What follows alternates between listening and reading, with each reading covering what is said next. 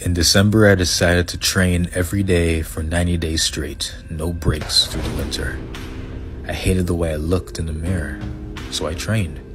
Every day, as hard as I could, full body. My problem was I ate a lot of junk, so the progress I made after 30 days wasn't that great. I wasn't serious, so I got serious. This here is all about my wife, my kids, the life that I live through the night. I was his, it was right what I did. My ups and downs, my slips, my falls, my trials and tribulations, my heart, my walls. I didn't make it easy on myself.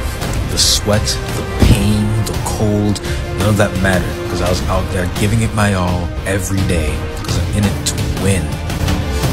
My mother, my father, I love him, I hate him. With God, I didn't have him, but I'm glad that he made him. The roaches, the rats, the strays, the cats, the guns, knives, and bats.